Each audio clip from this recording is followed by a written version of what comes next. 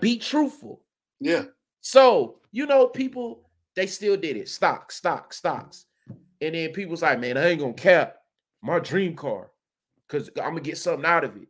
Yeah. Like, and I feel the same way with this music, bro. Like, yes, Dance with Your Father is more valuable. Yes. It's timeless. Yes. But I'm talking about attraction, Kurt. People are attracted to drilling and sliding. People are attracted to the bull. We just talked about it with media, bro. No, I'm saying, okay. We just say the same thing with the media. People are attracted to the BS. It's not worth nothing. We look at the BS headlines, it gets 1 million views, and then it's gone. It's on to the next. It's not worth nothing. That's why all the gossip gets 1 million views. But what has the worth is evergreen. Okay. So yes, it builds forever. That Dance with My Father is going to get played forever. Yes. Back in Blood isn't. So what's more attractive?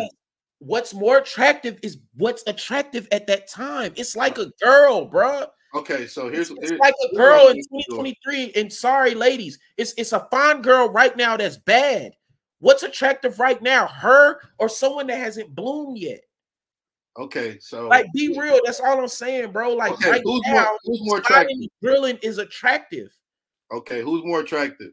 Amber Rose or Phylicia Rashad? Prime Phylicia, prime Amber. You're mixing two eras. No, I'm not. Yes, you are. You went back. No, okay. Here, you're wanting me to go back to look at prime Phylicia, but right now, attractive Amber Rose. If you're moving the goalposts. Let's talk about right now. I'm gonna tell you Amber Rose or right now Phylicia, it would be Amber. But if you go prime Phylicia and prime Amber, it's your preference because they're both. It's somebody from back then in her prime in the 80s, in the 90s versus somebody that's in their prime right now.